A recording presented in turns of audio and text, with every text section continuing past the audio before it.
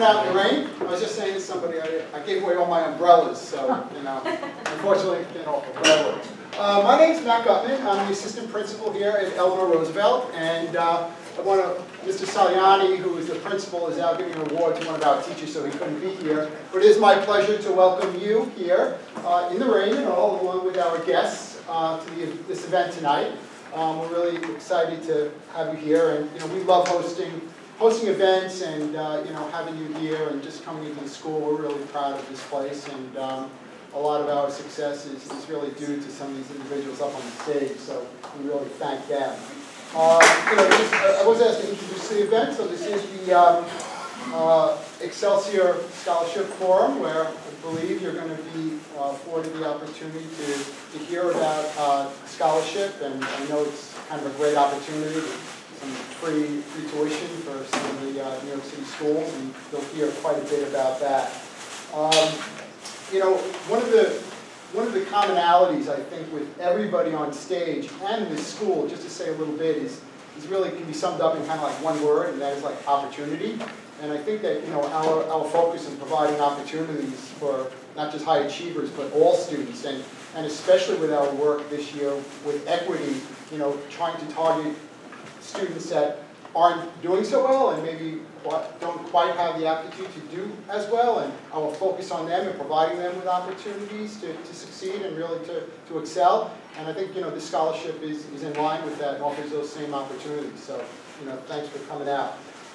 So the first speaker is Councilmember Ben Kallos, who's been a great supporter and you know, great person for our school. So thanks. Thank you very much.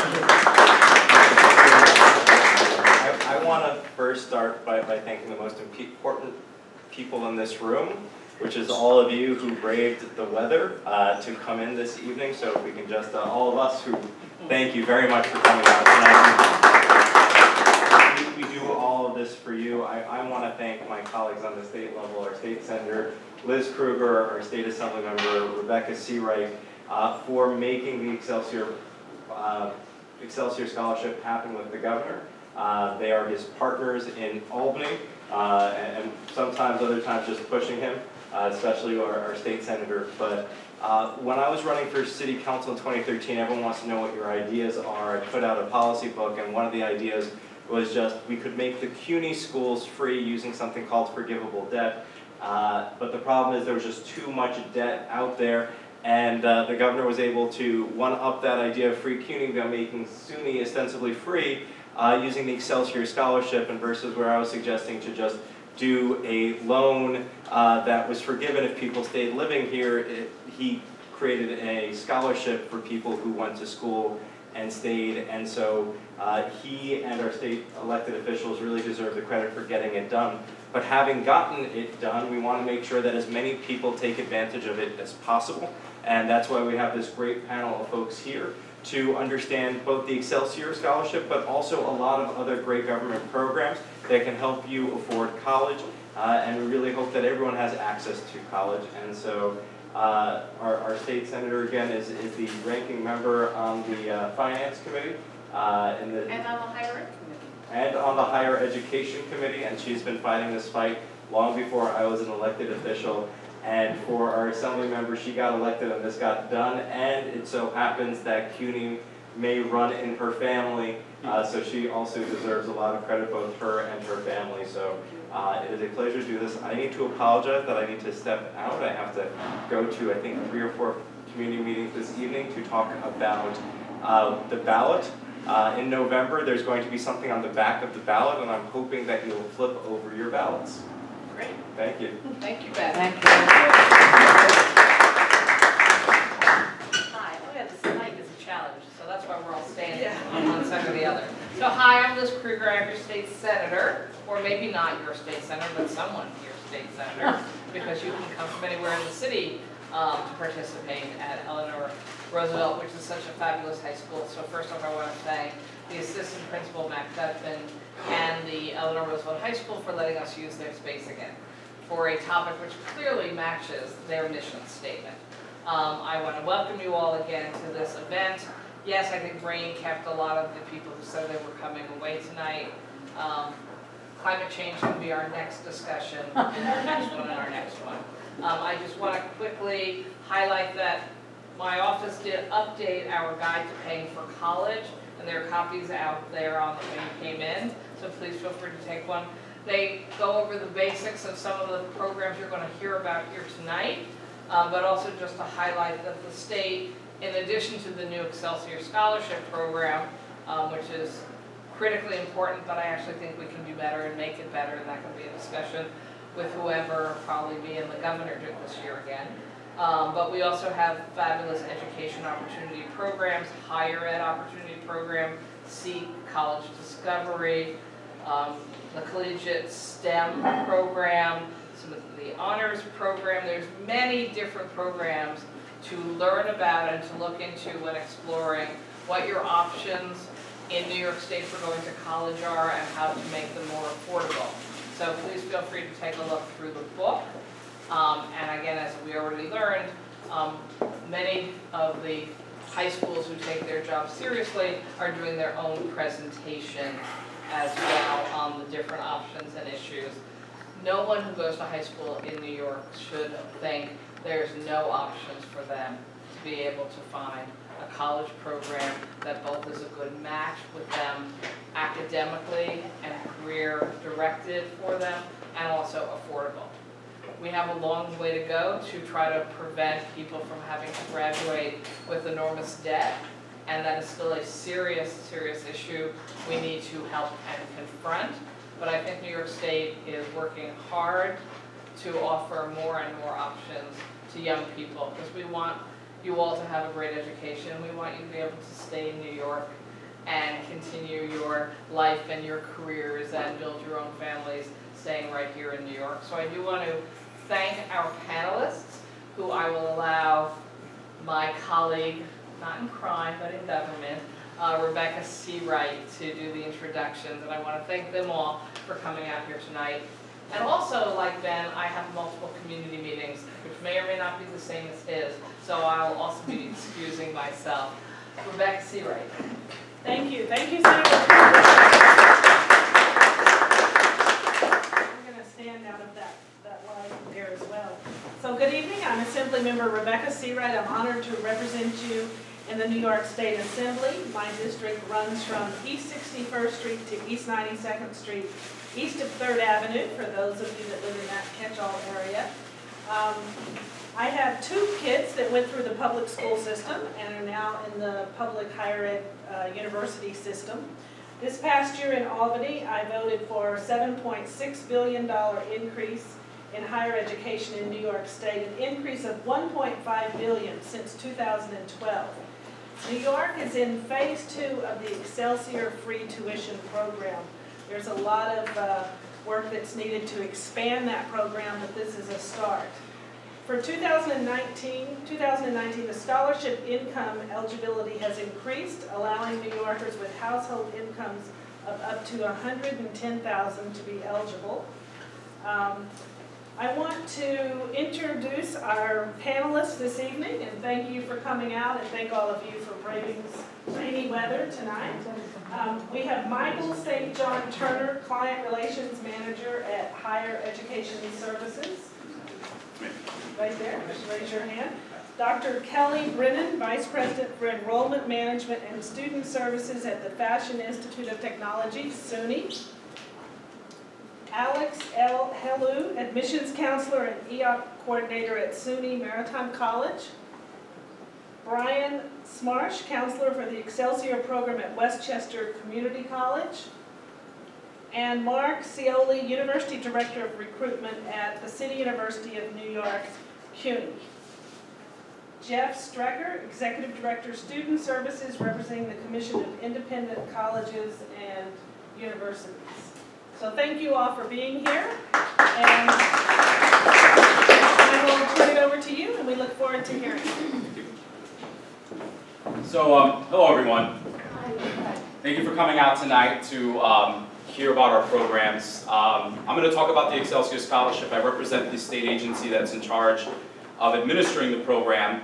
A little agency that's called New York State Higher Education Services Corporation, or HESC. You see our little logo down there. Most people aren't familiar with who we are until you get to this point when your children reach the age where you start exploring college options. You're thinking about how you're going to pay for it. You start to learn that New York offers a variety of opportunities to help, including now the latest addition to our programs, which is called the Excelsior Scholarship. So we actually offer over 20 different grant scholarship and student loan forgiveness opportunities on behalf of the state. So it's not only just this wonderful opportunity to get free tuition, but, oh, you're going right, perfect. It's also, get used to the volume change. It's also what we can do in terms of providing additional support. So we have loan forgiveness opportunities. We also provide oversight in the state's 529 college savings program. For those of you who have younger children, I have 2 little ones at home that I use that program. It's a wonderful program that we use to save for our children's higher education expenses. And everything kind of in between of helping families understand this process and navigate what's a complicated financial aid system. So I'm going to focus my conversation on some of our programs, highlighting the Excelsior Scholarship, but also the sister program to Excelsior, which doesn't get enough fanfare, and my colleague Jeff is going to be talking about how it works at his school, called the Enhanced Tuition Award, or ETA for short. So we have to first start at the beginning. When we talk about our programs, we're looking at filing for financial aid. Typically happens during 12th grade senior year. Oftentimes begins with the filing of the FAFSA application, which is a federal form, stands for the Free Application for Federal Student Aid, just came out last week, October 1st. FAFSA is a prerequisite to applying for New York's need-based aid programs, meaning that any program where we have income restrictions, you have to first file the FAFSA to qualify. New York is actually, it's kind of unique because New York offers both types of opportunities here in New York State, meaning that we have programs that are restricted to your income, like the Excelsior Scholarship, where there's an income cap, but we also have merit-based scholarships and programs that can reward students who have done significantly well in school. Some of those programs include the aforementioned STEM Incentive Scholarship. We have scholarships for people who are interested in teaching and social service. There are all types of different programs that we have beyond Excelsior. But Excelsior, because of the opportunity that we offer, New York being the first state in the nation to offer free tuition at our public colleges and universities for both the 2-year and the 4-year degree. So there are a few other states that right now offer a model of free tuition community college. New York actually goes further than that. We go into the bachelor's degree, so there's a lot of excitement about that opportunity, so I'll explain how that works. So if you're seeking the Excelsior Scholarship opportunity, first you have to complete your FAFSA application at the point in which you're required to do so during senior year. Following that application, there's a form called the TAP application, and TAP has been a program that's sort of been, I think, thrown to the side nowadays, but it's been a very important, long-standing grant program in New York. It's been around since the 1970s, so well over 40 years we've been helping families with tuition assistance for those who qualify to help with tuition not only at our public colleges and universities, but also at our private schools. So you can get a TAP grant, people call that tuition assistance program TAP for short. The TAP grant, you can get it at CUNY, SUNY, you can get it at private schools like Mercy, you can get it at even Columbia or Cornell, as long as the school's located in New York, you could potentially benefit from TAP. For some of our lower income New Yorkers, the TAP program has what I call now been the original tuition-free program in New York. Because for our most low-income applicants, the TAP program actually provides free tuition at our state and city universities in combination with something called the SUNY CUNY tuition credit.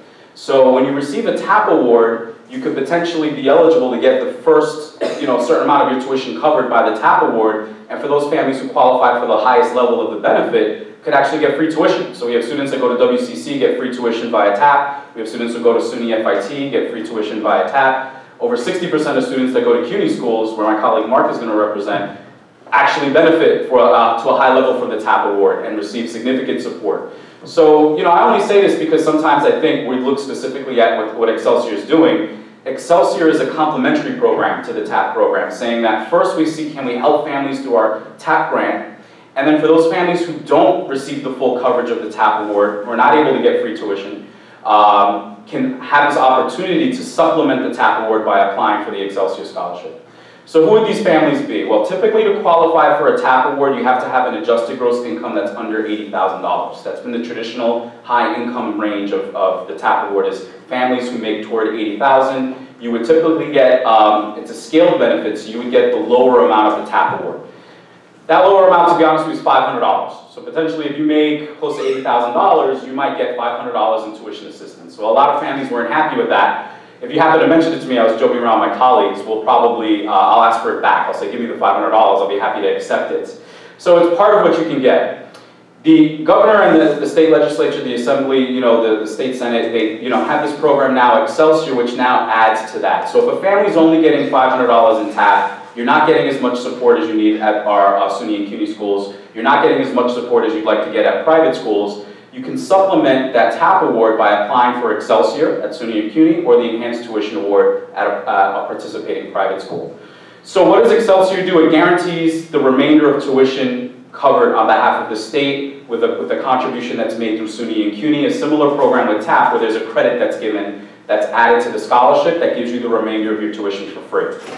The families that can qualify for this Excelsior Scholarship or Enhanced Tuition Award benefit are those who have adjusted gross incomes, depends on when you're applying. If you're a student who's going to be applying to college the next school year, the 2019-2020 school year, that AGI cap is going to reach $125,000. Meaning if your federal AGI off of the 2017, because that's going to be the year that you're using right now to file for financial aid for next school year, if the 2017 AGI was at or under $125,000, the children in your household would be beneficiaries of the Excelsior Scholarship. They can apply for it and they would receive it. But how much they get is contingent on what other financial aid they get. Last year there was a lot of excitement about Excelsior, so much so that a lot of low-income families also applied for the program. And we're disappointed to find out that the state didn't award them any Excelsior monies. It wasn't because we didn't want to, it was because they were already benefiting from the TAP program where their tuition was already covered on behalf of that program. Or they were receiving a combination of federal, state, and monies being provided by the college or private scholarship funding where their tuition was already covered. So the Excelsior Scholarship is what we call a last mile program. It's giving families what's missing in their aid programs in order to get them the remainder of their tuition covered for free. It only covers tuition, so Excelsior is not a program that could be stacked, and some people said, well, hey, I have that cool TAP award for $5,000, can I add the $5,000 from Excelsior? Now I have $10,000 and I can maybe get some help living on campus. The Excelsior Scholarship is meant to be used specifically for tuition and to fill the gap of what's not being covered by your other financial aid programs that could provide for tuition. So be careful when you're applying for Excelsior, because if you're a family who's already receiving a significant aid offer, where your tuition is provided for and then some, you can apply for Excelsior, you can theoretically be accepted into the program but not be awarded any monies because of your existing financial aid. So with the Excelsior program, if you qualify for it, and typically the families that we're targeting are those families that don't really benefit from the TAP award, they don't really benefit from the Pell Grant program, which is offered through FAFSA. So those families are usually those families in that range, 90, 100,000, 110,000, 120,000, where they file a FAFSA, they file for TAP, and they usually don't receive any free grant money. You would be a well-qualified Excelsior recipient, and maybe Excelsior will be the main state program that you receive to help get free tuition. If you accept the Excelsior Scholarship, and typically the Excelsior program has a separate application that needs to be filled out, separate from the FAFSA, separate from the TAP application. It's done later in senior year, so there's a separate application for Excelsior, just like there's a separate application for the Enhanced Tuition Award program for the private schools. You can fill out that additional application usually in the spring of senior year. We released it last year for the graduating seniors. It opened up from March and it ended in July. So that's typically the range where we think we're going to open it up every year. It's a limited application period. Has to be applied for on our website, and there's a handout about the Excelsior Scholarship that they had on the table, so we hope you got that as you came in, which has that info. And so you want to make sure you apply, because if you miss the application window, you might not be able to join the program. You'll be excluded from the program for that time. You're welcome to apply for Excelsior at any point. It's not a program where you need to be a graduating high school senior to apply. You can apply for it as a second-year college student, as a third-year college student, but the requirements are important to know because you may apply for it later in school, but you may not meet the qualifications if you're joining the program midstream while you're in school. So there are two important things you need to know about the Excelsior Scholarship. So we know it provides free tuition. We've covered that. We know it's giving us last dollar money that help us close the gap in tuition, which our other aid may not cover. But it's also incentivizing on-time graduation. Both the Excelsior Scholarship and the Enhanced Tuition Award has sort of what I call the in-school academic requirement, is that if a student is a beneficiary of ETA or Excelsior, they have to have an on-time pathway to graduation, and they have to demonstrate that they're taking the necessary amount of credits every year to have that pathway to graduate based on the length of their degree program. So if a student's in a 4-year degree track, typically that's 120 credits. If you divide that over 4 years, the state's going to require that the student earn at minimum 30 credits per year in order to advance in the program in a future year. So 30 credits per year while the student's in college is the minimum academic requirement. We're not looking at grade point average, so we're not asking the student to be an A average or a B average. We're just asking them to take classes and pass those classes with whatever minimum passing grade is allowed by the school to earn credit to demonstrate that you have enough credits to meet the 30 credit criteria. Those 30 credits we hope traditionally would be taken across the fall and spring semesters, meaning that students would take 15 in the fall, 15 in the spring if they could. But credits could be made up elsewhere during intersessions, if the college offers intersessions like winter or summer. But the Excelsior Scholarship does not pay for intersession study. It doesn't pay for your summer classes if you're missing a class. It doesn't pay for your winter session class. Now, something that families aren't aware of, I used to work at a private school before I joined the state. And our families were taking 15, 18 credits per semester because usually we do what's called block tuition charging. You pay for up to 18 credits, but if students are only taking 12, you're kind of losing money. So we're advising families that to get the bang for your buck, the student should be attempting more credits, but also mathematically speaking, if the student's doing the minimum full-time course load of 12 credits, if you add those numbers up, you need 4.5 years to graduate from college. You need more time. More time spent in school is more money out of families' pocket. 4 years typically is the expiration period of a TAP award. You can't get TAP past 4 years, eight full-time semesters. 4 years, if you're paying an extra semester or an extra year for your child to be in college, that's an extra year of housing that you might be paying at the school because they are delayed in graduating on time. So the state really wants to incentivize on-time completion. So 30 credits minimum across 4 years, you get in, you get out of college, you get that degree. We do allow some use of transferable AP, IB credits, pre-college credit that may be able to fill some gaps. If you have some, let's say 1 year you come out with 24 credits, you don't want to take summer classes, but like a school here at Elro, the students take a lot of pre-college credits. If those are allowed to be transferred into the school based on the school's policy, the school can utilize those credits to fill the gap. So 6 acceptable transferable AP credits can get you to 30 if you're only coming out with 24 from freshman year. So it's what we call a safety net. And you can use that throughout the years that you're in school. So that's an opportunity that they can give you with advanced study if you're taking any sort of pre-college courses as part of being a high school student to give yourself a little bit of a safety net. So that's the first big requirement. If the students do not meet their 30 credits, they will lose the program, and they can lose the program even as soon as the spring semester of their freshman year if they determine that by the end of that period, after that 1 year is up, they don't have their 30 credits, the state's not going to allow them to receive even the second payment of their Excelsior Scholarship program, and you would have to owe tuition for the uncovered amount of tuition that the Excelsior Scholarship would have covered based on not meeting the 30 credit requirement. You'd also lose any future eligibility for Excelsior unless there's a special circumstance. The state does allow appeals, and so we want to make sure that you notify us if something does happen, that you can't make it 30 credits because you get sick or something like that. Second big requirement that I want to talk about in the time that I have remaining, that's for some people they feel is controversial, is the post-award residency. New York is asking former ETA and Excelsior recipients to live in New York State for the same duration of time that they received the benefit. So if you got 4 years of free tuition to go to Hunter College, the expectation would be that if you got that through Excelsior, that you would be remaining in New York for 4 years after graduation. Remaining in New York and maintaining New York residency is the only requirement. I've seen this misreported in the media that you make your children get jobs, they have to work, they have to do this, or else. It's basically the state, all states do this. This isn't a new thing. This isn't unique to New York. It's called brain drain. The state spends money to keep their best and brightest students here, and the goal is not just to give you financial aid, to help you pay for college, but also to encourage the advancement of the state population, to get more degrees into people's hands, to give more people the opportunity to get the jobs that require those degrees. Students have to meet that residency requirement. They do sign a contract as part of the Excelsior Scholarship application and as part of the ETA application to that effect.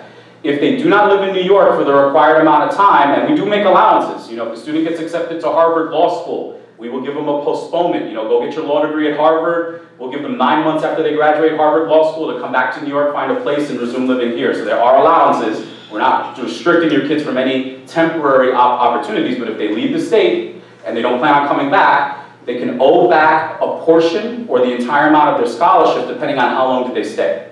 So let's say, for example, the student got 43 years of tuition to go to Baruch College in CUNY. They stayed after graduating Baruch for 2 out of the 4 years. Well, they can keep their first 2 years of Excelsior because they met 2 years of living in New York. The last 2 years of Excelsior would have to be paid back to the state. 0 interest, 0 penalties, 0 fees. The state is not making money off of these young people who don't happen to make the requirement. I see it misreported in the media that we're going to ding your kids with you know, all these fees and penalties for leaving the state.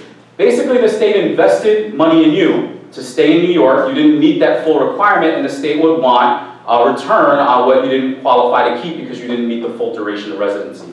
We give students 10 years to make payment arrangements to pay that money back. Only the portion of tuition that Excelsior's scholarship was covering, they would owe us back, depending on how long did they stay. So that's kind of, you know, the outline of the program. We have other speakers who are going to address, you know, any holes or things that I missed. And of course, we're going to be here for your questions. So we're going to transition now to the SUNY folks. Pass the mic. Thank you. Thank you. I am Kelly Brent from Fashion Institute of Technology. In addition to representing FIT, I'm actually here with a welcome from our colleagues at SUNY.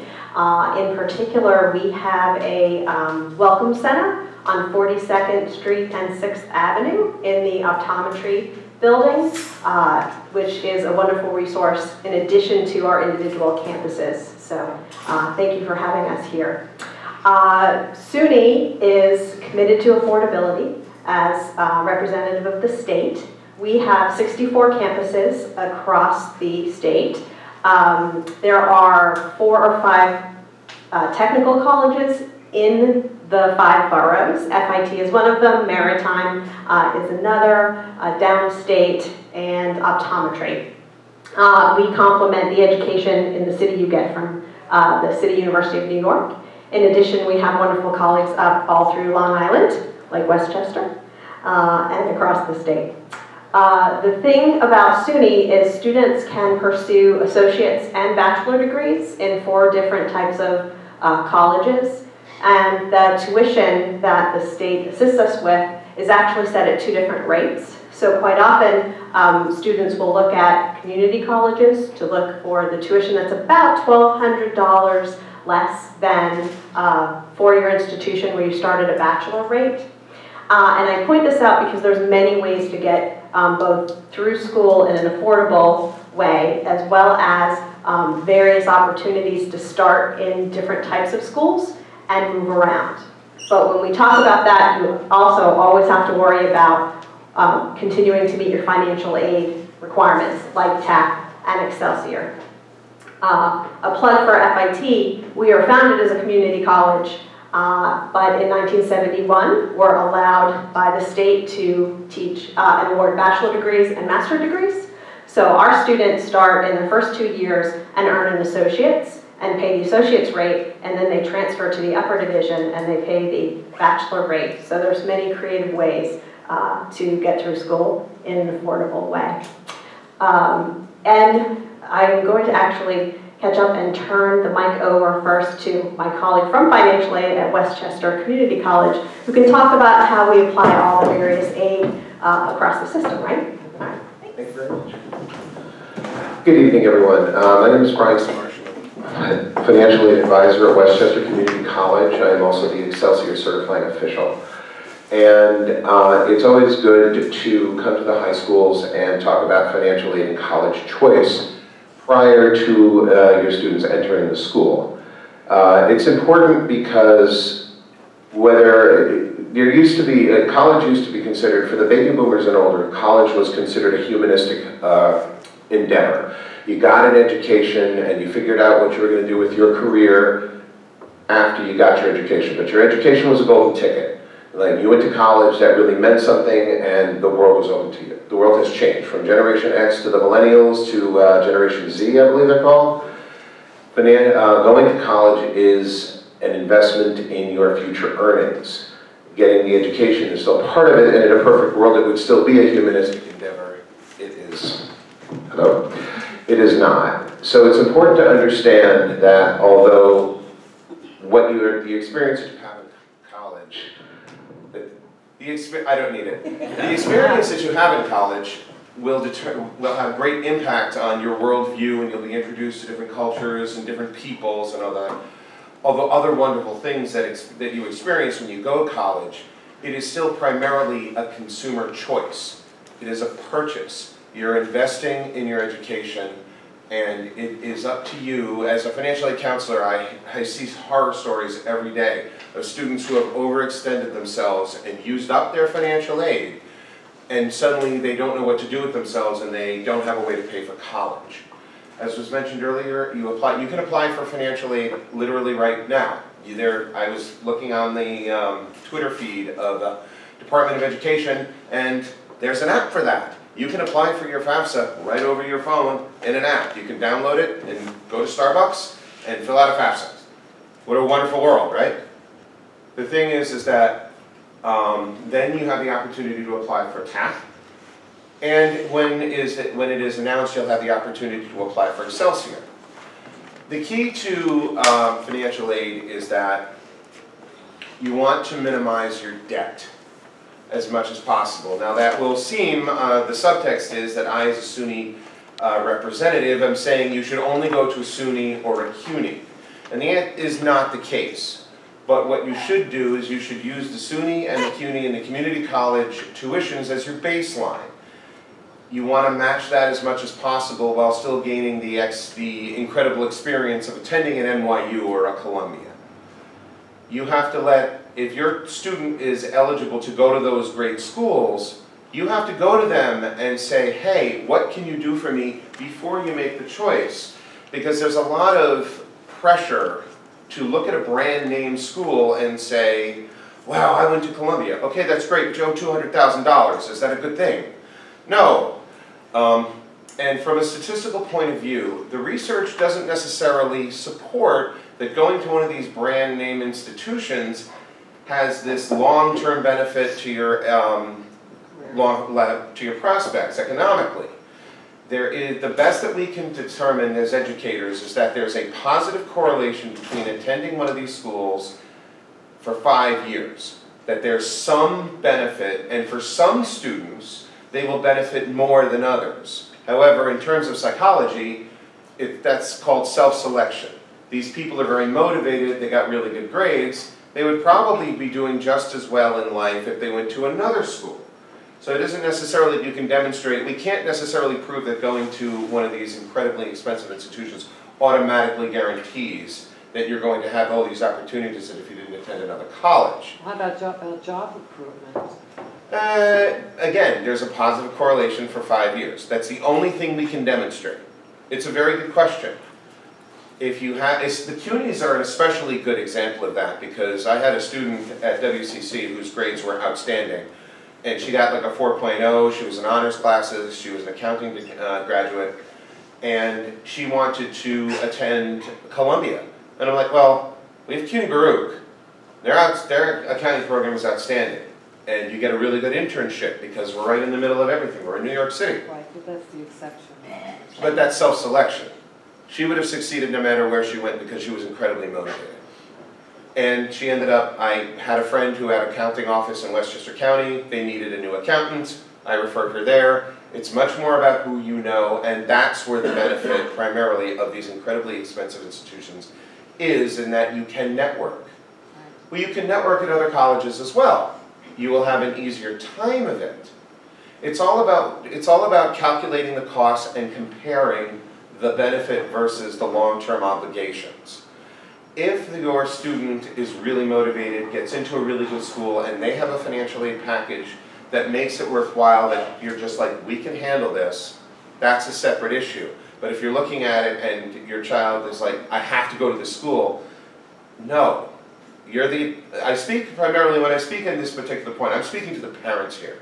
Because you're the adults in the room. You're going to make the decision and understand the long-term consequences in a way that your student is not. So it's really important that you have serious conversations about what you can afford to do and what you can't afford to do. Now, if I may speak on Excelsior for just one moment. As was stated by my colleague here, The trick is not qualifying for it, the trick is keeping it. Because it has requirements that regular financial aid doesn't have. But Excelsior isn't technically financial aid, it's a scholarship. Two little words that sound the same but have a huge difference in meaning. The other thing is that there is, to be a full-time student, if you take remedial courses do not count you as a full-time student. So I'll give you an example. We have a lot of first generation college students whose first language is not English. They need to take remedial courses. They're going to have to make up some of those courses to keep their money. If your student has a disability and works with the disability office of your school, that will exempt them from taking full-time plus a remedial course. If you have that, you must document it, you must ask for help. You cannot get that retroactively done and say, hey, I have disability when you haven't done very well. So it's important, and that is a big part of when you're applying for a waiver, you have to be able to document everything. So it's important. The other thing is that we were talking about tuition. When you qualify for the Excelsior program, your tuition is frozen at last year's rates. Not a big difference for WCC, it's $50, but for the SUNYs and the CUNYs it can be quite substantial. So you want to keep that scholarship. If you speak a foreign language, take the CLEP exam, free college credits. Take the high school courses, take college courses here in high school, go to pre-college programs, bank those courses so that you have the opportunity to keep this money, graduate on time, or even early. And this way you don't have to repay anything, and it's a wonderful opportunity, and a lot of our students are making very good use of it. Some, not so much. The other thing is, and I'm not sure how much time I have left, we're using what's called prior. It used to be that for the 18-19 we should use the 17 taxes. But for 18-19 we're using the 16 taxes. What is that? That's called prior to allow people to apply much earlier and to ensure that they have their taxes done. A lot of schools have requirements that their financial aid application be done in January, and that their taxes aren't ready yet because they own their own business. They took the 6 months extension. Now it's because it's a year and a half backward. Everybody will have their taxes done. Because it's 2 years prior, it means that it may not reflect your present economic standing. State of New York has a new program where you can show certain life-changing experiences where you can have your financial aid application adjusted. It's called the professional judgment income adjustment. You have to apply for your financial aid as normal, use the correct information, but then you go to your financial aid office and you say, hey, this is what happened. I was looking at something today where a father who was a construction worker, he was very badly injured. He hadn't worked in 2 years, but because we're using the 15 taxes, it did not accurately reflect. I was able to help him. All right? Also, remember that if there's a change in program, you can always go to your college, to the private colleges, and say, hey, this is no longer the case. Can you give me more? Can you give me more money? Can you give me more scholarship money? There's always opportunities to help. We'll have a question and answer period. If you have any questions that you don't want to talk about with me in the beginning, want to talk to me in private, grab me outside.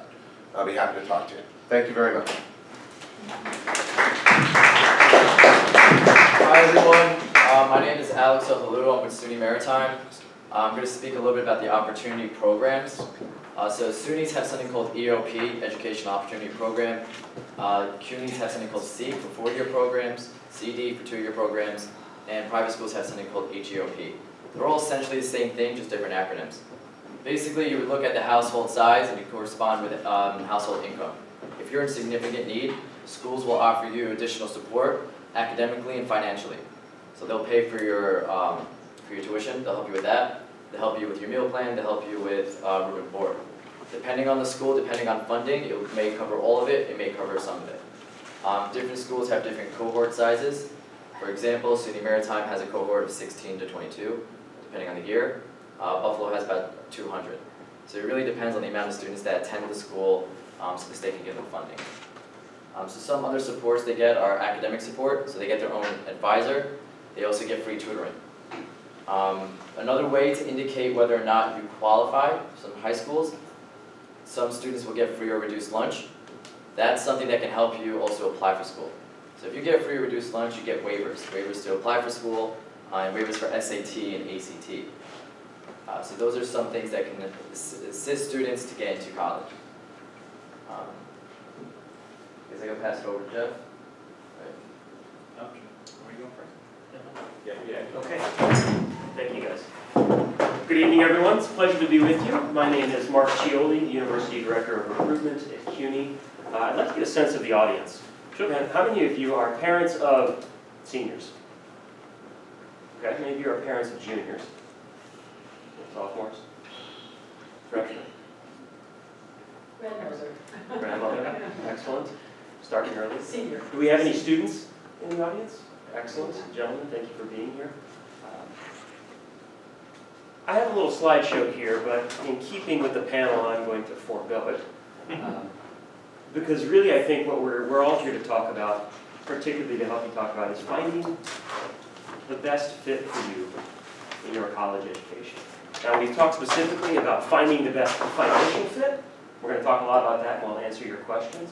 But there are many components of fit as you go through the college search process with your student that are very important. The academic fit, the cultural fit, and so on. Financial fit being one of those.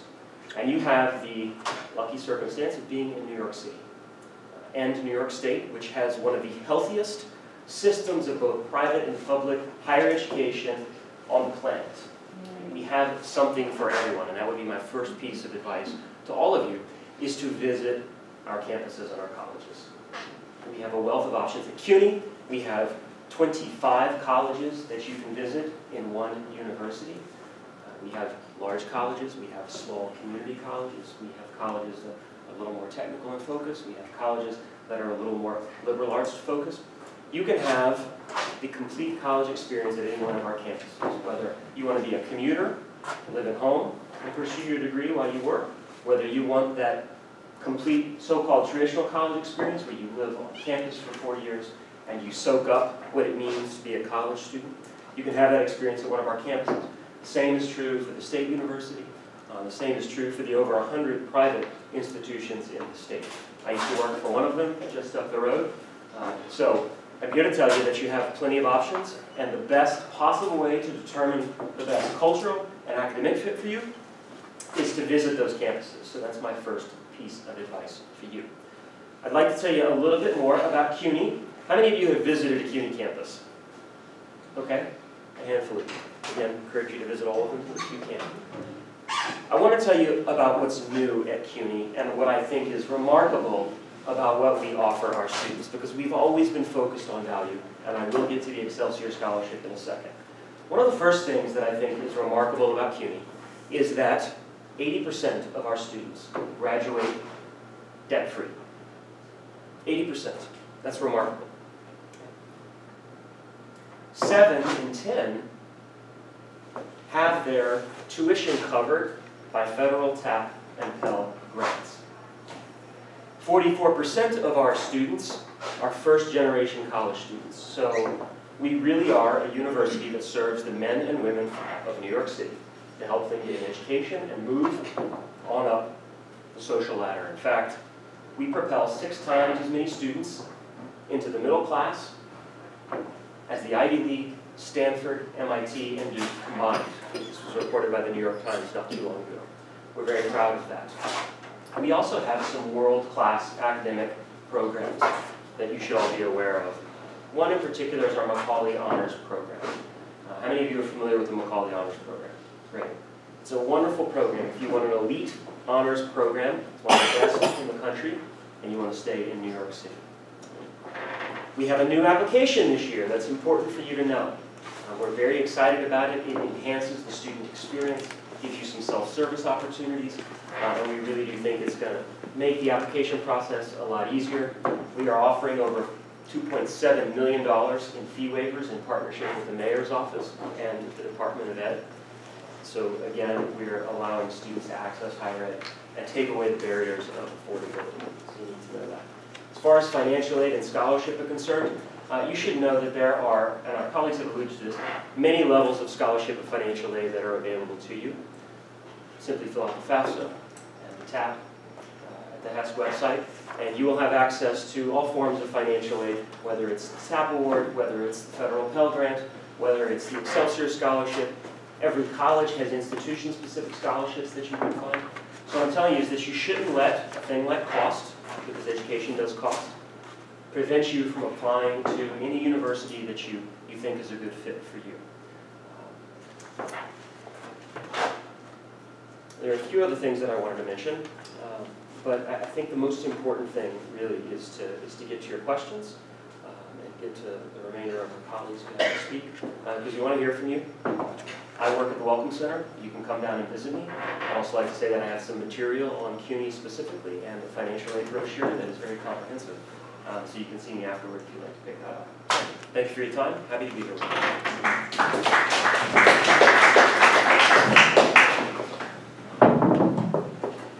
Hello everyone, my name is Jeff Strecker. I'm with Mercy College. We have a campus here in Manhattan as well as in Dobbs Ferry and as well as the Bronx. Just given my position in the speaker panel here today, what I thought I'd do is just kind of surmise and recap a little bit of what we're talking about here, really just kind of pin the 3 or 4 different things that we are really trying to get across to everyone in the room here as far as how to finance a college, whether it's through the CUNY system, the SUNY system, private school, or God forbid you look outside of New York, but we're not going to talk about that. So what we wanted to start off with, as Michael had begun at the very beginning, was really just discuss the TAP program itself, the Tuition Assistance Program from New York State. Everybody should fill out a FAFSA form, even if you're unsure, even if you don't think that you're going to qualify for financial aid, or whatever the case may be. It's a free application. I absolutely recommend wholeheartedly that you fill out a FAFSA application for that academic year. First thing you do. After that, you're going to have the option, you should take it to fill out the application for the TAP program. That's going to give the schools which your students are applying to, it's going to give them an opportunity to review the financial information and see how much financial aid can be offered to the student, which is ultimately going to come down and help us all make the right financial decision. We talked a little bit up here about college does cost. Some colleges cost more than others. You need to make sure that we're not putting yourself or you're putting your children, the students into a position where it's too costly in order to go for the degrees or the future that they want to do. So you have to find a happy medium. And the best way to do that is really just go through the federal, the state, and especially in terms of the private schools, institutional money as well. There's a wealth of financial resources out there. And you really need to just start off with the application, the FAFSA and the TAP applications in order to really go down that road. One of the greatest things about the enhanced tuition, or the Excelsior program, that we've seen is that it really is able to move that dollar figure up and really incorporate more families than what we've been able to do with the TAP program to date. So we mentioned before, TAP has a hard cap of about $80,000 and an AGI for each family. So what we're able to do now with the ETA, with the Enhanced Tuition Program, is move that group up to the $120,000 this year. That is a group of families that have essentially been priced out of financial aid up until that point. We have a term that we kick around a lot. It's called murky middle, and these are folks that are making decent salaries. You're doing good. You can afford to live. Your kids going to college. All of a sudden, you're making too much money to have financial aid. So you don't have quite enough to pay for financial aid, but you're not getting enough financial aid because you're making too much.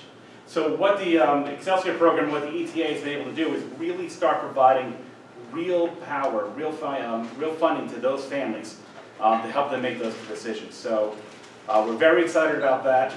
Just speaking a little bit more detail about the ETA program versus the Excelsior, they're very, very similar.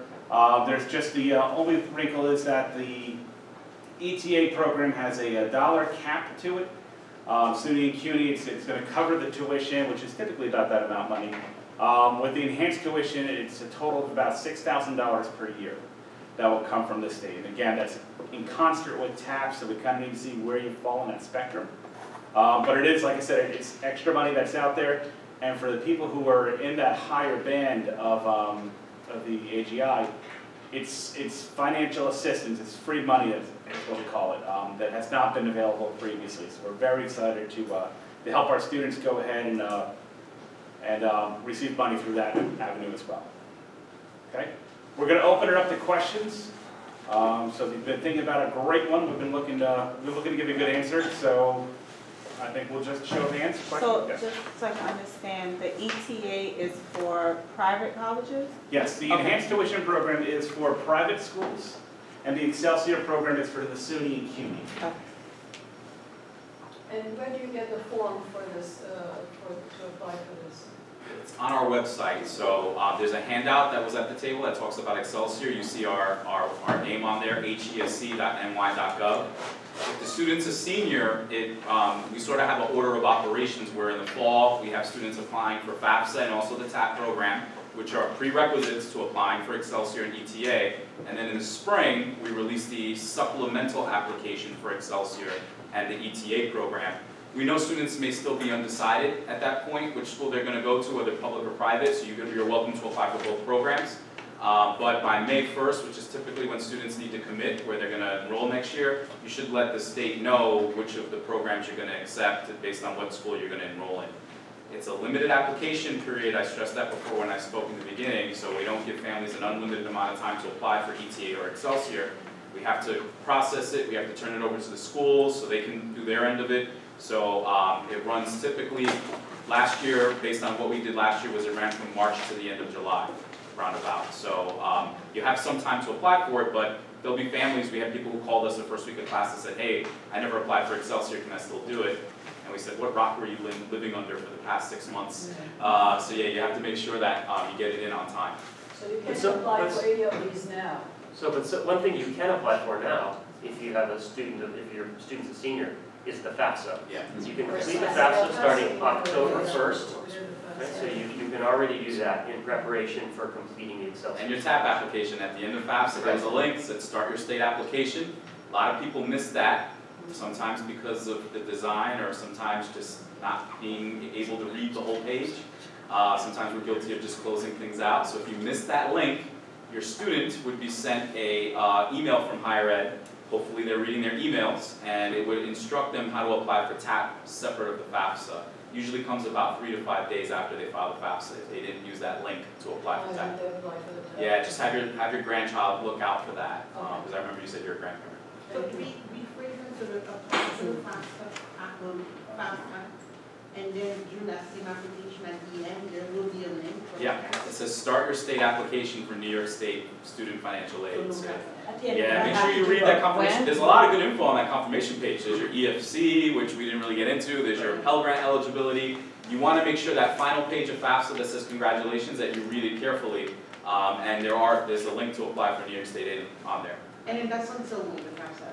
It's going to open October 1st? Open October 1st. Deadlines are set by the colleges. Oh. Yes, yes. Yeah. What's the website? For FAFSA, it's fafsa.gov. FAFSA.gov. So just to be aware about FAFSA. FAF what? fafsa.gov. I think Mark said it'll pop it up on the computer for us. There are some like websites out there that they say they're federal like FAFSA, and they cost money. Not real. Do not do it. Okay. FAFSA is free. You should not be paying to get aid. And when do you do that, in the senior year? Your senior year. Starting the fall, October is when they release the latest application.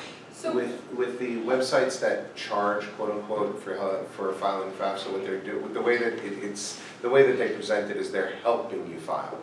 Almost there's going to be financial aid nights here. There's financial aid workshops at Westchester Community College. You will get free financial aid help. There's SUNY Financial Aid Day. We will help you for free. You do not need to pay.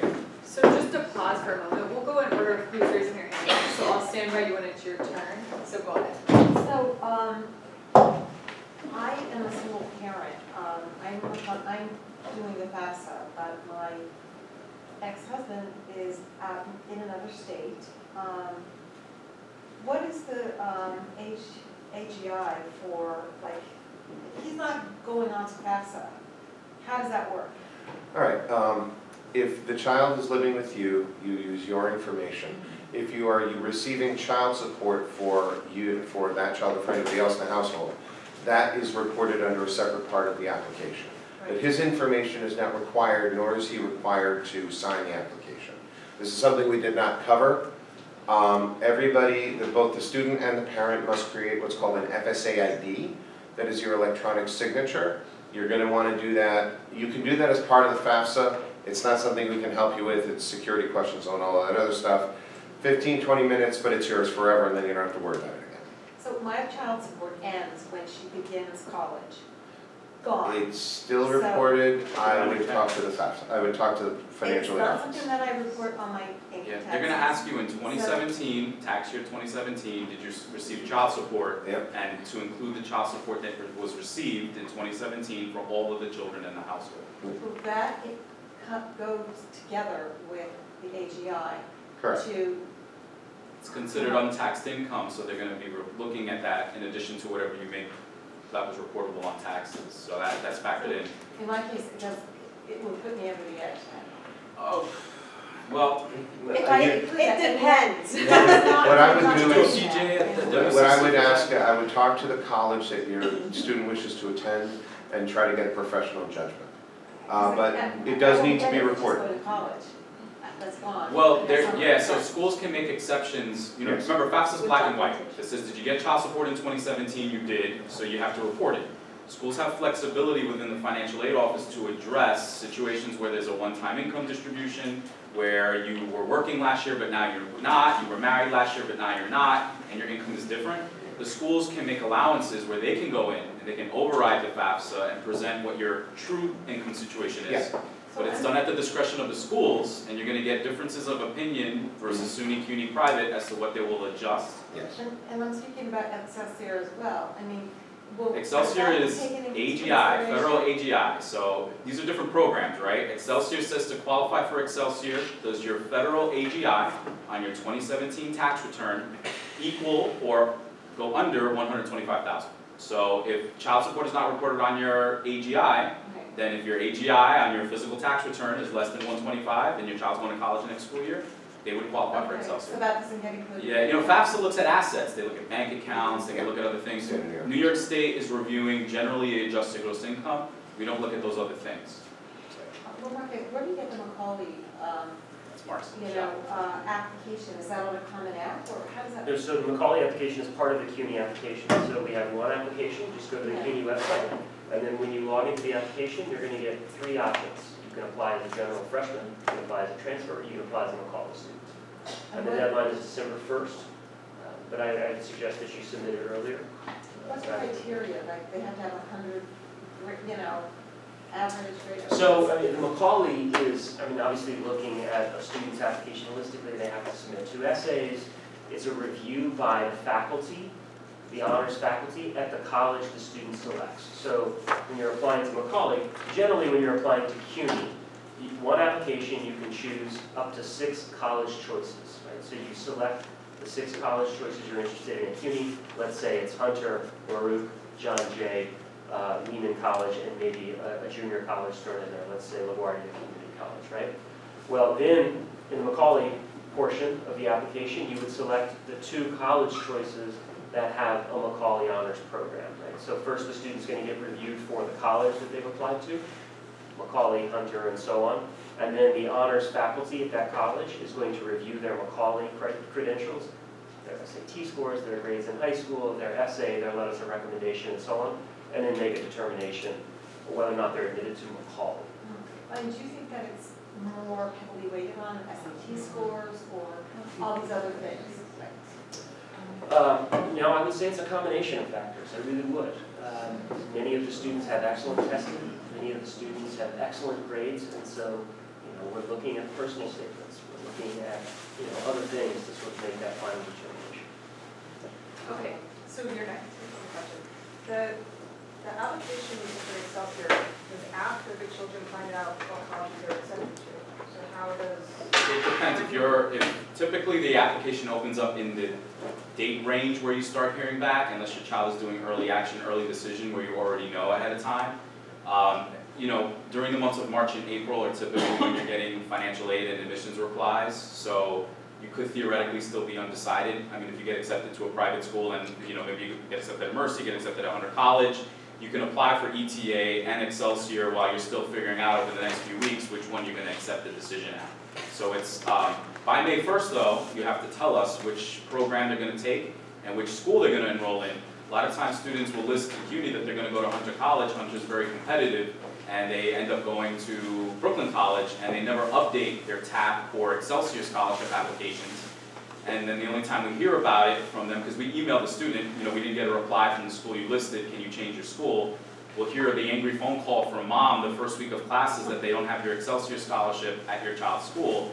And then we say, save all the anger for your student who we've been emailing for the last 4 months to come change their application. So you have to make sure you keep us updated if the SUNY or CUNY on the Excelsior form is different than the one that they actually enrolled in on or after May 1st. And what else to add is that correctly, the application is specific to us, to one school? Yeah, what's different between FAFSA and the state application is that FAFSA allows you to enter up to 10 different names of colleges, universities, higher education programs. The state does, our money is more on a formula that's tied to the school's specific tuition rate. So for example, at WCC, they charge less than if they would at a 4-year, like at, if they were at FIT's 4-year program. So the TAP or the Excelsior award would be less at WCC at Westchester Community than it would at Hunter College, which has a 4-year tuition rate.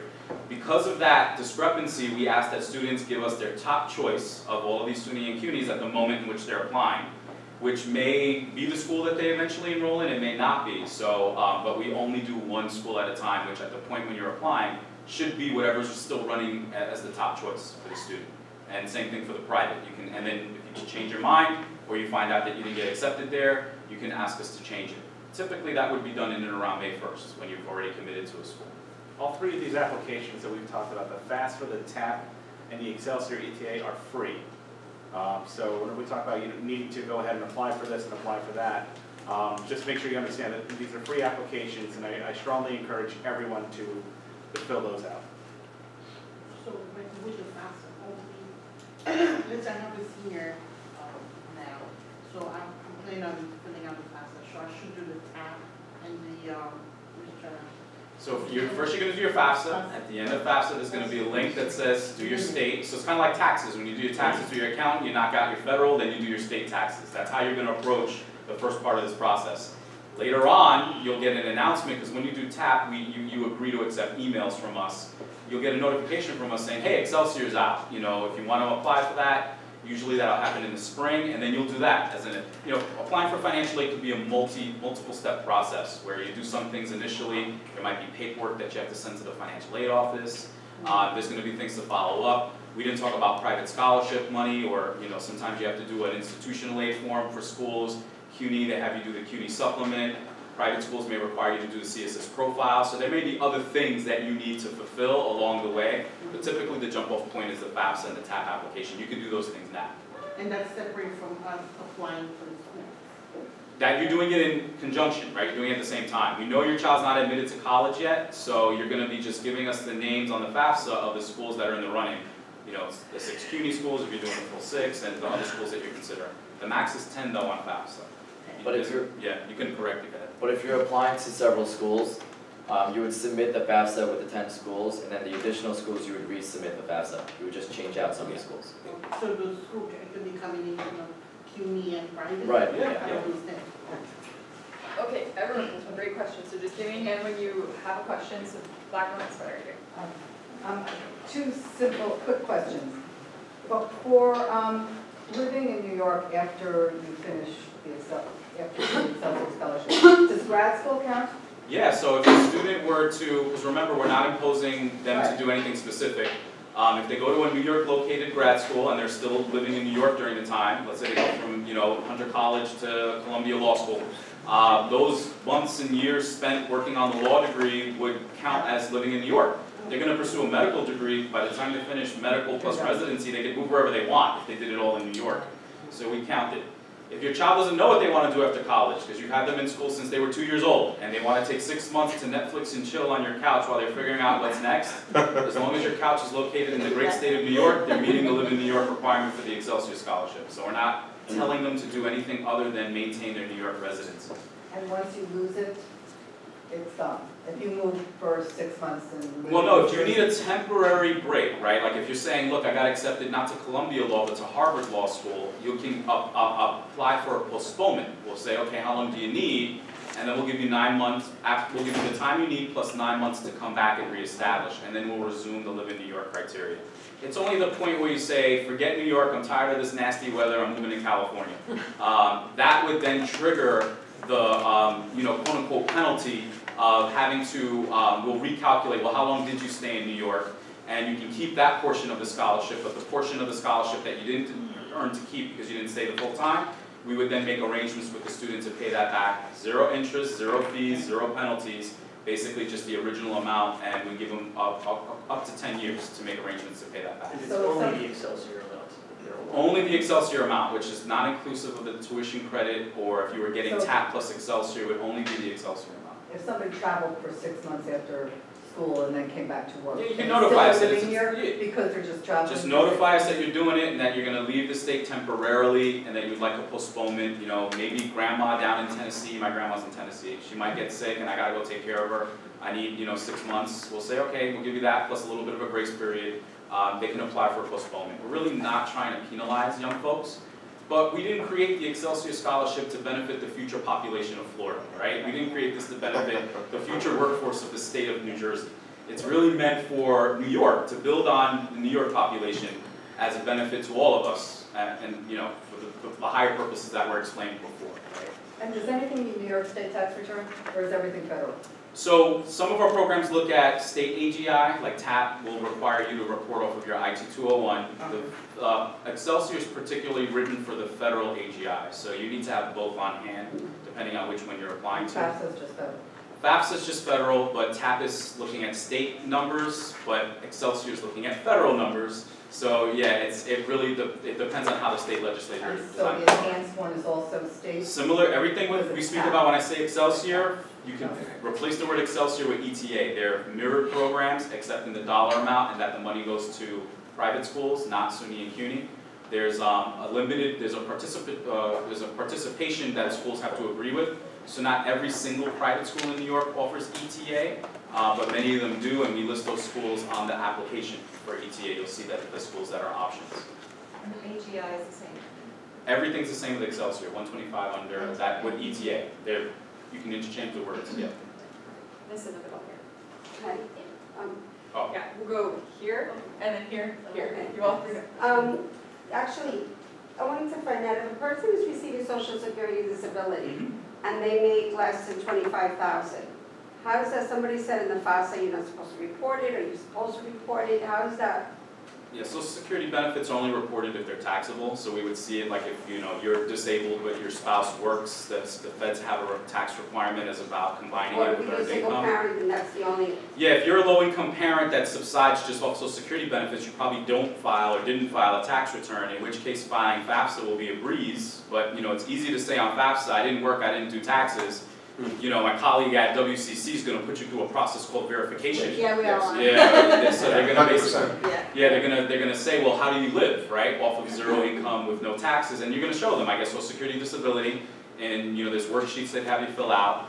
For the state purposes, you don't have an AGI, so you report your income as zero. You won't need Excelsior because you'll be the beneficiary of a full TAP award, which will give you free tuition through that lesser known now program called TAP, which has been around for a long time. Exactly designed to help families like yours to be able to afford city, state, and private schools. You'll be guaranteed a TAP award if that's your financial situation. They don't expect you to use your Social Security checks to pay for college. And what about, you know, the child support portion? I mean, it's not So that's going to get snagged in verification, right? The FAFSA is designed that if you say, I didn't work, I didn't have an income, I didn't file taxes, they give you this very wonderful option to skip the remainder of the questions, in which case they put the onus on the college financial aid offices to then verify what resources do you get in the household, which would include child support, Social Security.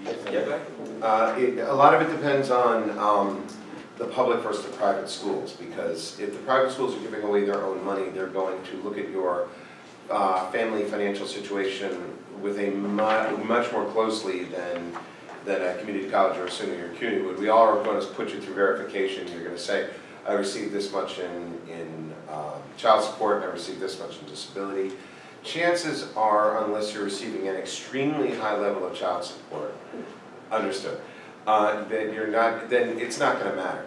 What I would suggest you do is that you already know that it's there, you already know that you need to answer that question. Do not skip those questions. Answer to child support, the information will be correct when you are selected for verification. You don't need to be corrected, you get your aid right away. You still have to report if you weren't married, the father, you know, put his financials, if there's no communication with them? No, you just have to put down what child support you receive. We don't need any of his social security number, name, or anything else like that. Would that make him like, would that, like you mentioned, HEOP, SEEK, those programs are for low income?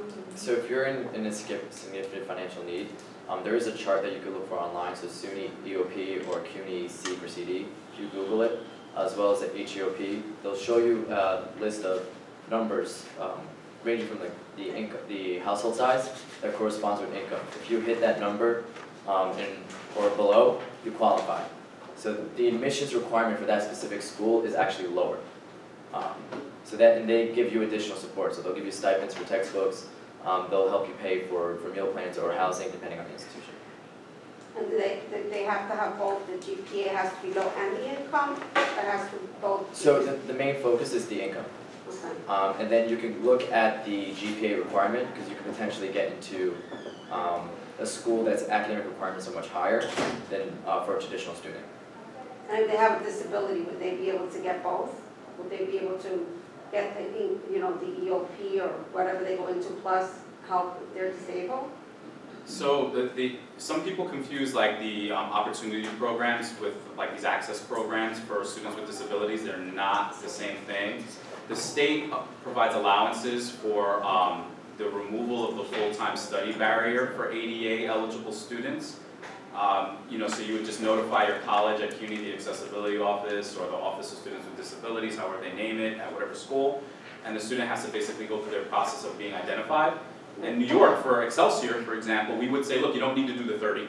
For ADA students, we say, whatever you take, just pass. If you're going to take one class, we'll pay for it with Excelsior, but pass it. Get a D or whatever the minimum passing grade is, and then you can go to school at your own pace. So that way there's no, if a student has a learning disability or something of that nature, there's no restriction to make them do a higher level amount of coursework that students without a disability are required to do. No, but my question was, if they're in SEEK or HEOP or one of those programs, can they still get support services with the school disability program in addition?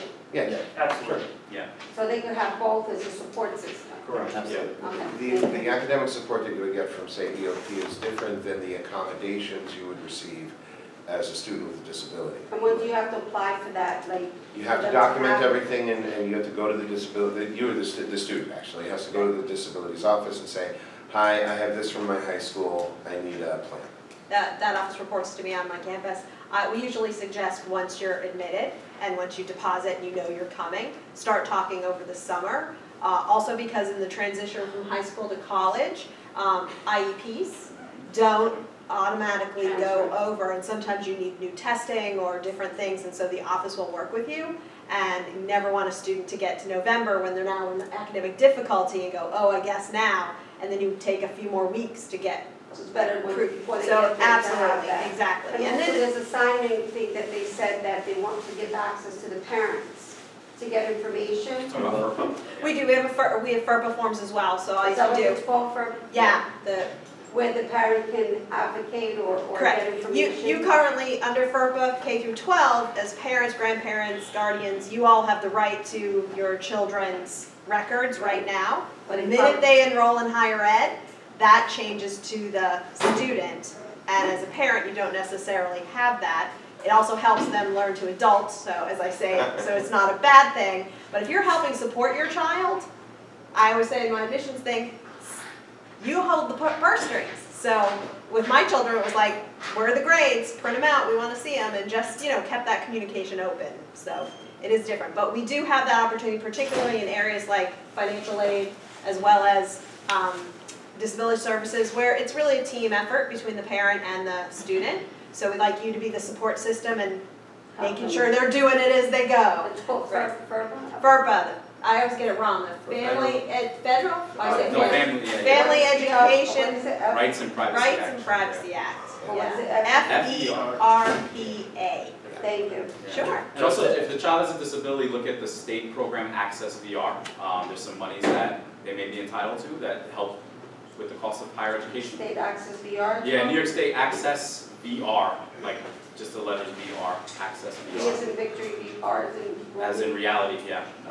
Yeah, so. New York State VR. Yeah, the Access VR, Access VR. New York State Access VR, yeah, just Google that, it'll come right up and you can look at the programs they give for higher education. So just to add real quickly, so that happens after you get enrolled. But if you're doing the opportunity program, it has to happen when you're applying. So there's an indicator on the application that you would check off, yes, I qualify for EOP, or yes, I qualify for SEEK, or EOP, and then the school would do verification through afterwards. Okay, and that would be any CUNY, it's like, it's not on the actual admission application, it's on the, when you do the FAFSA, is it? And then you. So when you're applying for CUNY, you would say, yes, I want to be considered for SEEK or CD. There's like a little box you check. For the SUNY app, there's something that says, yes, I want to be qualified for EOP, and on the Common app, there's something for HEOP and EOP. Okay, thank you. Yeah. Miss Blue, if you make a mistake after your senior year, you did not apply for the Excelsior scholarship, and then you already start college, would you be able to be qualified for your second year of college or not? You can reapply for Excelsior at any point. You have to renew, we didn't speak about renewing financial aid forms, so you have to renew your FAFSA, renew your TAP, and also Excelsior needs to be renewed. During that period of either renewal or new applications, students who are currently in school are welcome to submit an applications are requested for that year. But if you're picking up Excelsior midstream, you have to be meeting the spirit of the on-time graduation requirement, meaning that if you already did 1 year of college this year, now you're trying to get it for next school year, you should have 30 credits on the books, right? From the, before the fall of, if you started this fall, before the fall of the next year starts, you should have 30 credits on the books, and the school would verify that. There's an exchange of information between higher ed and each individual campus that does Excelsior, and they report, yes, this student's here with us, yes, they have their 30 credits, we get that, and we say, good, we can move forward with the rest of the process. And you also say that after your 4 years, you cannot move to any other state, because if you do so, they're gonna penalize you? Yeah, so it's during the, so let's say you got free tuition for 4 years, you have to at minimum stay in New York for 4 years after that, right? After the 4 years of living in New York, you've met the requirement for us. We hope you wouldn't, but you could leave. It's up to the student. This requirement's only on the student, so the parents don't have to also stay in New York after their kid graduates college. The student is the one who has the responsibility to stay in New York. How about if the kids start and then can't figure out yet what kind of major they want, and then they want to take a break? What's going to happen? So they can apply for an approved leave of absence if they're an Excelsior recipient. So this happens at SUNY, it happens at CUNY a lot, where students will give themselves their own version of an approved leave of absence, which means go to their CUNY first, withdraw from all their classes, and then hope everything figures itself out. Sometimes you end up with a bill after doing that. So you want to make sure that if the student is having issues with classes, that there's a proper way of getting yourself a leave of absence or asking for support if you're about to withdraw, and ask what happens if I withdraw. So where do you go? Do you go to the financial aid place or what? You can usually financial aid, registrar, like there's different offices within the college where the student would have to Financial aid is probably universally a good place to start. Yeah. If that's not the ultimate destination, your financial aid counselor will be able to help you with the next step. Yeah. Just make sure your kid doesn't hit that eject button without you knowing what's going on. If I Yeah. Yeah, there are differences between the academic considerations and the financial aid considerations, where in some cases where one office will say one thing and one office will say the other, it's just like, you want to keep your money, you're going to have to do this, but an academic advisor may say, well, it's probably a better idea if you withdraw. I'm going to sit in my office, in fact I did it today, and say you're going to need to stick around and you're going to need to try a little bit longer. Because I had a student, to give you a specific example, I had a student the second week of class, she dropped all her classes. She never talked to anybody, and she's screaming at me because she's going to owe money. And I'm like, you're going to owe all this money, you're going to lose all the financial aid associated with it, and I can't fix that. And once you drop it, you can't get back into your classes. Yeah.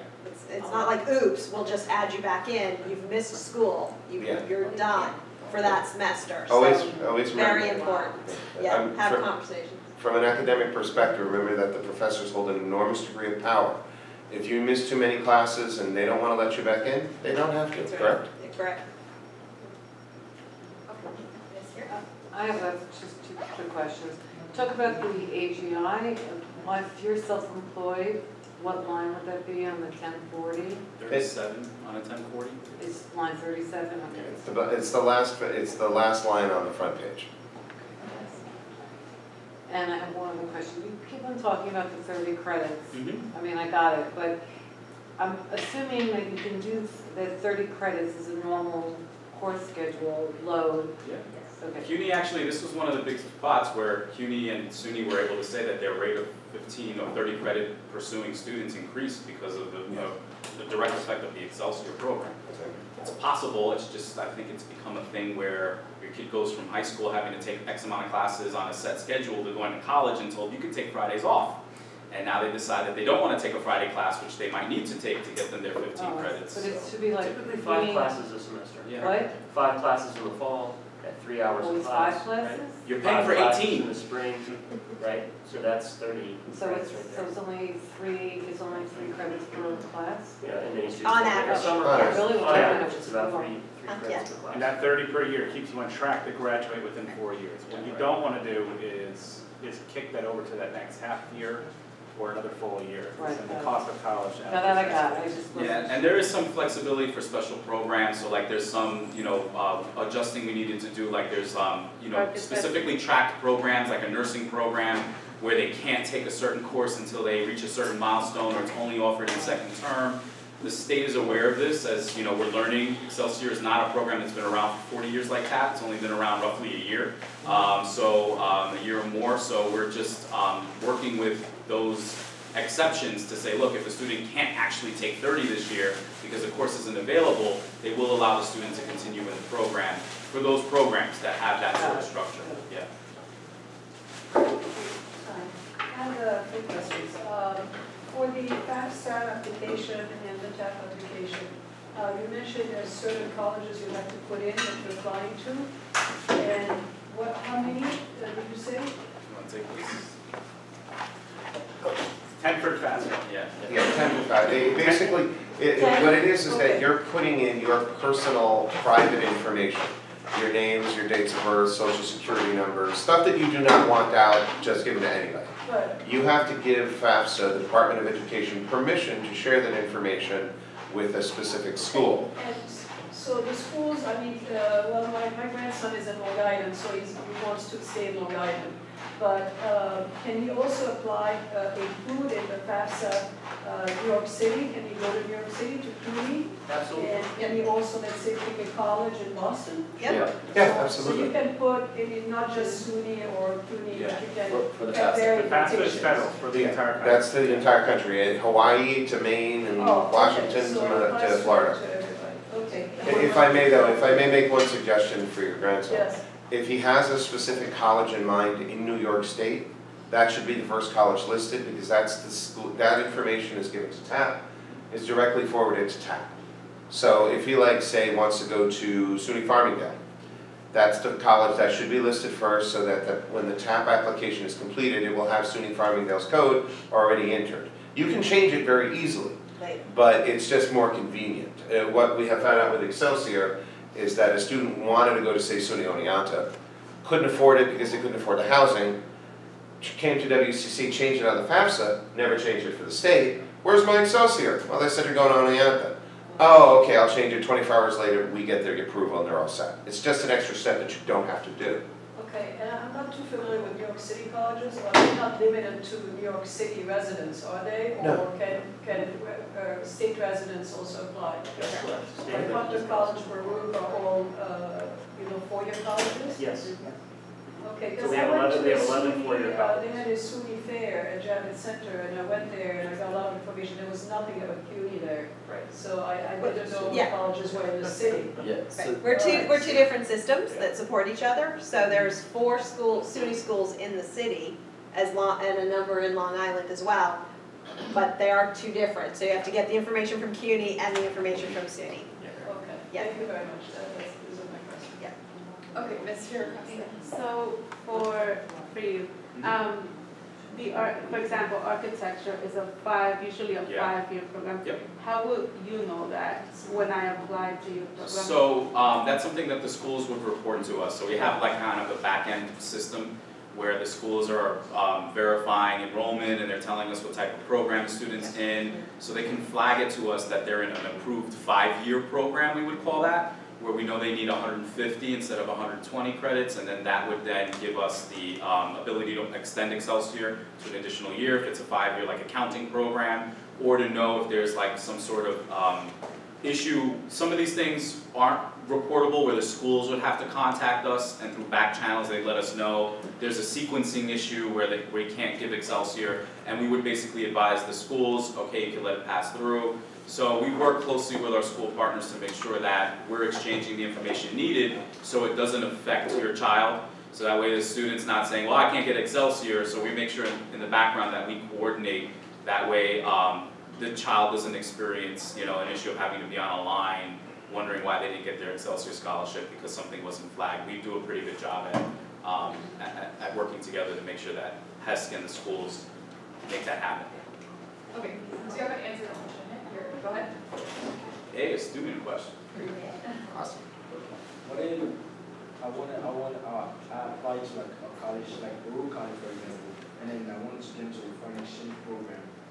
Like, would the Excelsior program like scholarship support me? So yeah, so you're probably thinking of study abroad, right? Like kind of where you do a semester. The answer is as long as it's an approved program through Baruch, through CUNY, not something that you found online that they're not affiliated with, but something that's approved through them, you could get Excelsior. Excelsior would only give you what it would traditionally give you at the school though. So if you're going to Europe and you want to study in Italy and it's going to cost you 50,000 euros, you're not going to get a 50,000 euro Excelsior scholarship for that. You're just going to get the amount you would have gotten for that semester applicable towards your program. So, but it is allowed. You can do study abroad. Now, one thing, if your study abroad is a glorified vacation, where you're not going to earn credits during that time, you could lose your Excelsior after you come back from your happy time abroad when your school evaluates what you did, and they say, wait, all of these classes, like visiting the Tower of Pisa and going to the museums, we can't put that anywhere in their program. You could end up falling off the track to graduate. So make sure that if you do an abroad program that you're actually taking credits that come back with you. And all schools have a study abroad office with advisors who make sure students understand that, as well as cluing in the financial aid office to help you understand what other resources beyond Excelsior are there to make sure that you can have this experience. Pretty much all institutions are really committed to helping students get an international experience if they want one. May I make another comment hanging on to that? The college courses that you're talking about for a study abroad program, and this is true for all classes, for you to receive financial aid and Excelsior, those courses must apply to your program. So it isn't enough to say, well, I'm going to go study art in, say, Italy, when in fact you don't need any art courses to complete your degree. You can take it as long as you're taking enough other courses, but that would be very hard to schedule with an international study abroad experience. And that's true for everything, especially with Excelsior. Your classes must apply to your degree. Your advisors should be making sure of that.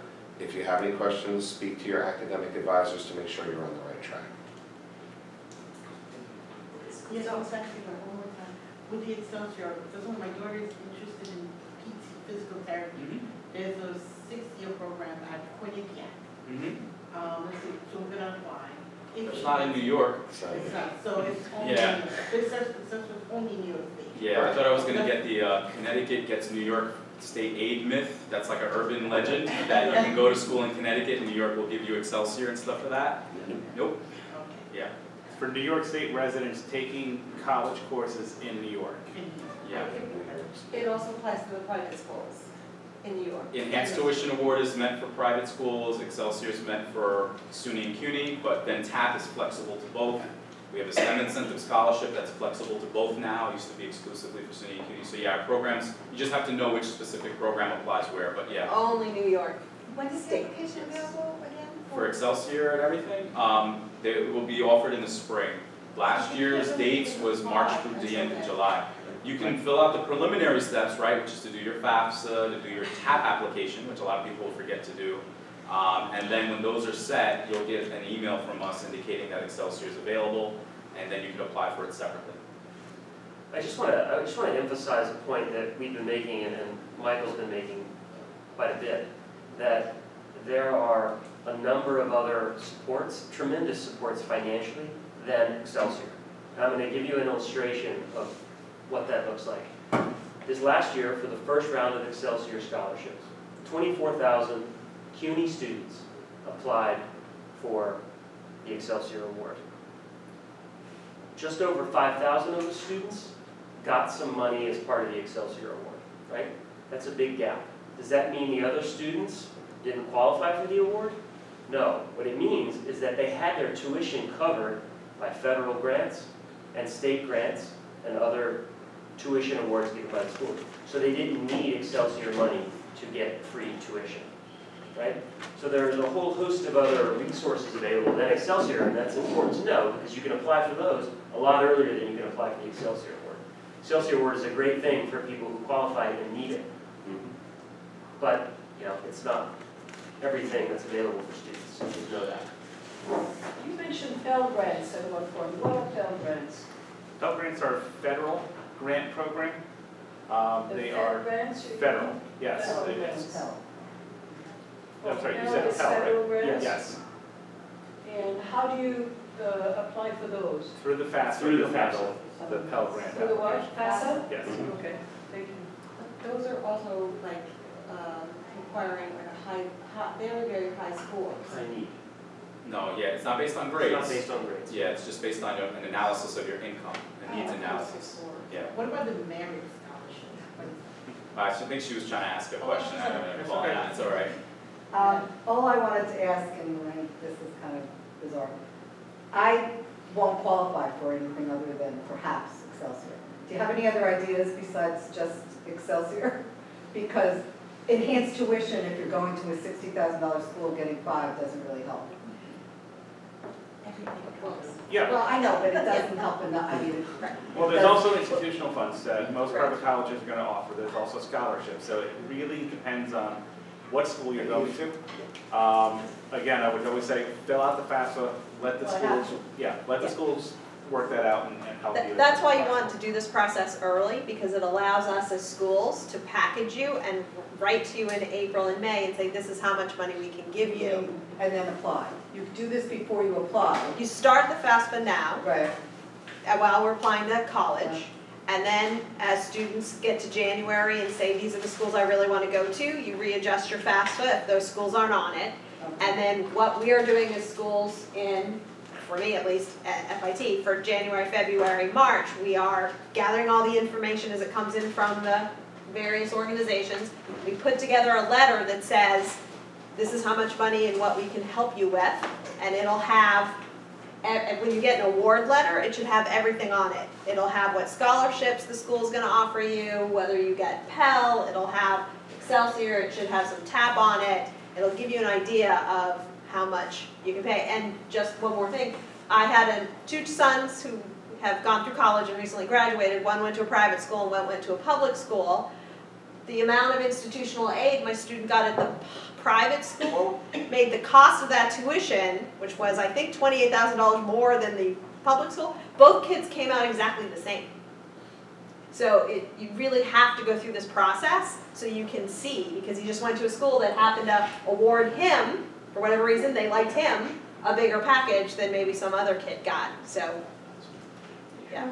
There are also external scholarships that you can stack on top of like the aid and the merit-based scholarships. So one thing, we have a lot of really great questions, and we have a permit for this space for about 15 more minutes. So we're going to take one more question, and then our panelists will be here for a few minutes afterwards. So if you have a more individualized question or something like that, you can approach one of them. So you can go ahead. Just a quick question. On the FAFSA,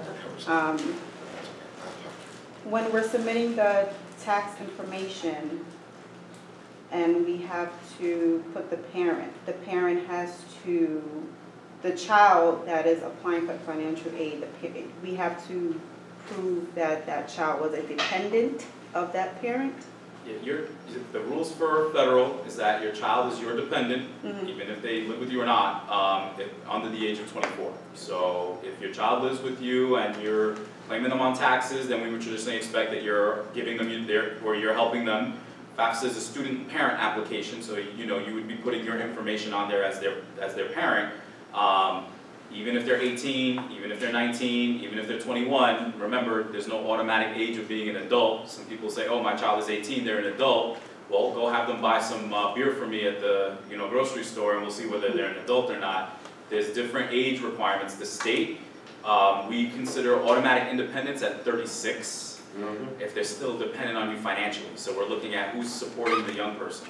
So in the event that both parents are supporting, but one parent is not getting child support, well, remember the custodial parent rule. If you're a single parent, you live with your child, the child lives with you the majority of the time, you're the only parent that's representing your income. If child support is wishy-washy, you just report whatever you got as best as you can for last year.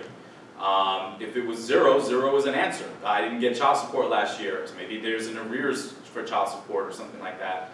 The schools are going to do their best to work with your individual situation, and if they go through verification, then they'll just tell you what's acceptable to verify your situation, and you just report your income the best you can. If the non-custodial parent is not in your household, they don't need anything from them for this federal and state process. What if the non-custodial, the non-custodial's income is being used for FAFSA? So there's an issue we always get asked where who should be filing the FAFSA? The parent that the student lives with or the parent who claims the student on taxes? Sometimes it's not the same person, right? Sometimes, there's a divorce or separated situation where you have two kids, you claim one of the kids who's younger, not going to college, as an older kid that the other parent's claiming just for purposes of having dependence on your taxes or whatever. Sometimes we see divorce or separation agreements that mandate that you split the exemptions. For us, we go back to the first rule. Which parent does this child live with most of the time? Is it with you or is it with them? Even if they're on their taxes, even if that child is on grandma's taxes, we're going under you, the parent, that's the custodial parent of that child. So if a parent puts their income on a FAFSA that did not claim that child, but the other parent claimed, how would you guys verify that that child lived with that parent that didn't? The onus is on you to represent that, right? So you're going to say, when you sign FAFSA, there's an agreement up front, and there's an agreement at the end that I'm providing the accurate information to the best of my knowledge under the penalty of law, that this is what I'm saying. And when FAFSA says, you say I'm divorced or separated, they say, well, which parent does the student reside with most of the time? You're going to say, Mom, that's legal and true in fact. Now, if your child gives me your address for FAFSA, puts dad's address for TAP, and then does the Common App or the CUNY app with another address, you're probably going to go through verification because we're like, what is going on? Where does this child live? So we sometimes will freeze the process if we see that there's so many discrepancies that that it needs to be clarified. Sometimes we can reject your application outright, if we feel like there's some kind of illegal or misrepresentation of your situation. Typically, that's not the case. This is extreme circumstances. I was trying to get an idea in the case that both parents are not married, have never been married, just co-parenting, one parent claims a child. If you cohabitate, that's a different story. FAFSA has a like you said, in some cases, a child will live with a parent, but the other parent will as long as you are not living together, right? They have a status that says if you live together but are not married, they collect both your incomes. But if you don't live together, then that's the deciding factor. Who does your child live with, mom or dad? Okay. And does your child's income, if the child works in their senior year of high school, what happens to that income? Well, remember, it's not senior year of high school income. It's going to be 2017. Let's say It counts. It counts, yeah, it'll be reported if it was reported, like if your kid, you know, gets a W-2 from doing summer youth through the city in 2017, there's a line on FAFSA that even if you say they didn't do taxes, it said, did they have any wages from, or earnings from work in 2017? What about the Excelsior? Yes, we're gonna ask to report total income of the student and the parents in the household. What if they didn't get a But then it wouldn't be on, so you have to show 2 tax returns? If they're. My daughter worked, she earned $2,000 and she paid tax, she filed the tax. Yeah, so she has that an $2,000 would AGI, get so added you're to gonna my add her AGI plus your AGI. Yeah. Even if they didn't get a W, because if a child is still clean out as dependent, they don't get a W-2. They do get a W-2, it's just that they may not be required to file taxes if they don't hit the federal limit on earned income for a claimed dependent. So like last year, I think it was like 6,300. Like if they earned more than 6,300 from working, they had to do a tax return whether you claim them or not. But most young people, like you said, earn $1,000 or $2,000. They get a W-2 or a 1099. Well, 1099 is a different story, but W-2, they don't have to file taxes with that. Some people do, some people don't. Just make sure your child wasn't in that range where, you know, that they should have filed. If they get a 1099, that's a whole different thing. They consider self-employed. The IRS wants you to file a tax return if you earn more than $100 of self-employed income. So they want you to do a Schedule C. It's a whole mess. Talk to the financial aid. Yeah, they'll guide you. If they see on the FAFSA that you're reporting income that should have been claimed on taxes, they'll hit you with the verification hammer. Yeah. There have been so many valuable questions. Thank you all for coming. A lot of this information is in writing on our resource table. The experts will be here for a moment longer. Let's take a moment to thank our experts. Thank you. And thank you all for coming out in the rain.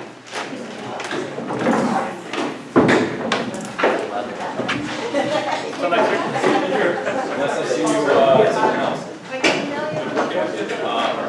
If I ever need to be in your neck of the woods, I'm sure I'll be up.